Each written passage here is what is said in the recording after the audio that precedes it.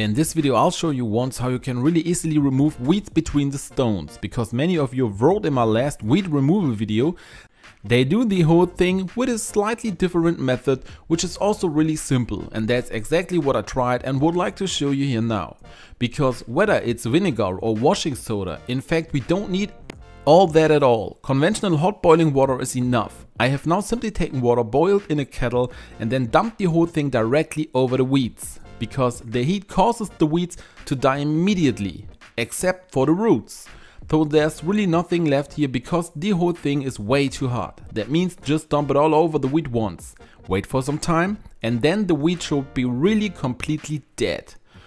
But you have to make sure that you don't touch any adjacent plants with the hot water, or that you don't spill anything on the lawn, because then the lawn would burn immediately and die. And we only want to specifically destroy the weeds here and not also harm our plants. I did the whole thing, just waited a few days, and as you can see, the whole thing is now actually completely dead. Nothing really grows here anymore, and now it just has to be removed. The advantage is of course that it is now completely dead except for the root, so there is nothing left here.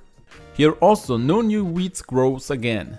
Then it is just completely gone. Accordingly, I can pull it out really easily, and as you can see I have directly pulled out the complete root, which, if the weed is still really alive, is usually not so easy. Then you just pull it off superficially, the root remains, and after a short time the weed is simply back. We do not have this effect here, so you should definitely try the method with hot boiling water. Do you still want to know how you can remove weeds with a fork super easy? Then be sure to check out the video I'm linking to you here. You would make me really happy if you click the like button and subscribe to my channel.